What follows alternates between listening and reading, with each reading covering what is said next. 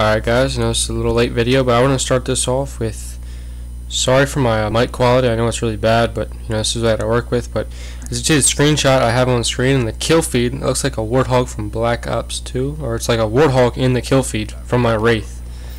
But I'm just showing you guys this. There's the screenshot of the proof that it happened to me this game, and this is the video proof that I have. It's from theater mode. I had to go back in theater mode. I took the screenshot and had to go back to theater mode to get the gameplay. But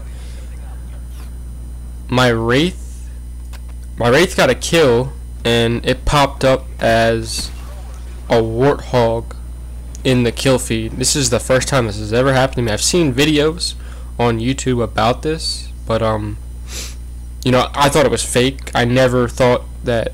I just thought it was like photoshopped, as other people were saying, but this just happened to me like not too long ago, and I was like, wow, like I really hope that they bring this Warthog back. Like I really don't know what to say in this video, but I'm just showing you guys proof of that this is not fake. This actually just happened to me. This is on my live stream.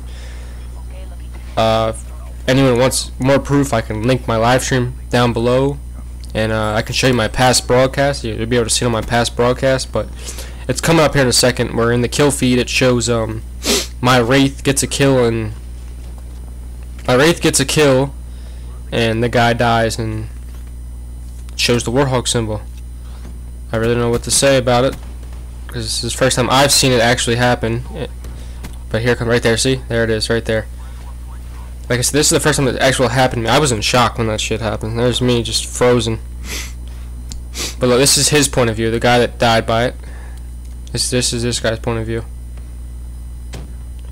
Like I said, guys, comment down if you think they should bring the Warthog back to Black Ops 3, and I'm out.